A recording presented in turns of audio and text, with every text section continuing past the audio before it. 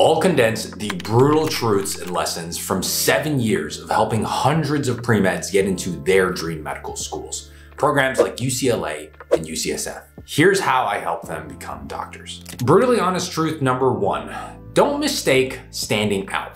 Yes, you need to stand out. And so you may think teaching is a terrible extracurricular because all the other pre-meds do it. And by that logic, maybe you should become a scuba diving instructor because that's unique. But because you truly love teaching, you become more invested than the next pre-med. You start by TAing molecular biology, but then you become the supervisor of the entire life sciences division. Now, if you're a med school AdCom and you're looking for a future professor of medicine, do you want that pre-med or the scuba diver? Being unique is not the same thing as standing out. Impact stands out, not uniqueness. And the best way to get a sense of what truly stands out is to read real applications. In the description, I've linked 8 full medical school applications that got into schools like UCSF, UCSD, and my own UCLA application. Brutally honest truth number 2, 904-635-508.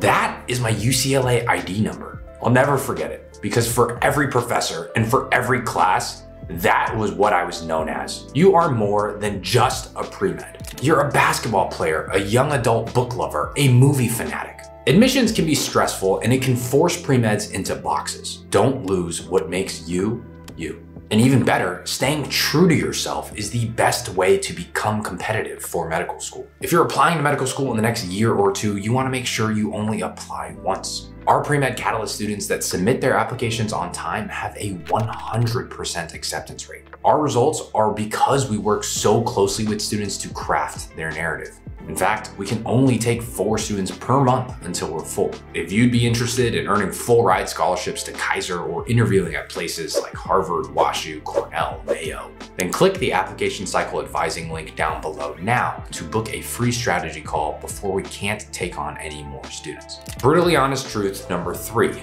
clear, not clever. At Boston University, one AdCom reads over 700 applications. And so if they can't understand your pre-med journey in 15 minutes or less, you're cooked. And the easiest way to structure your pre-med journey is to know the established pre-med archetypes. For example, in our application database, John is a community advocate. If you read my application, I follow the teaching mentorship track. And of course, there are also your researchers and your political advocates. Pre-med archetypes make it clear why you're applying to become a doctor and who you will be on campus. You will not fit perfectly into one box, but knowing the archetypes gives you a blueprint on where to start. Brutally honest truth number 4, r/premed rule number 1. Don't be an asshole.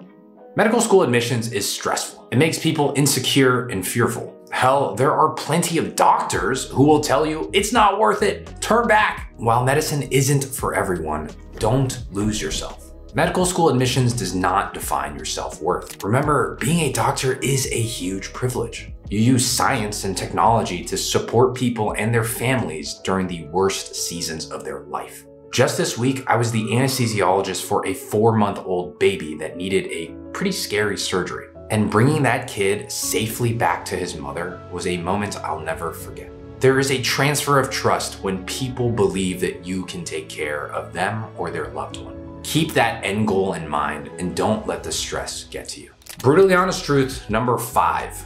Med schools know you can become a doctor, and they don't care.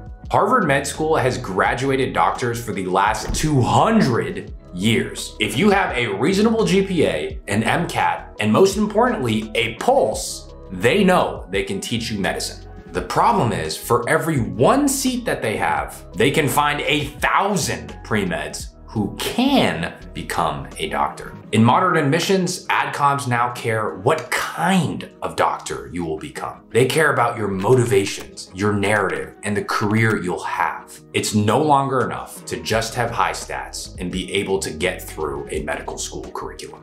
It's sad. Brutally honest truth number 6. This is what hard feels like. You want to become a doctor.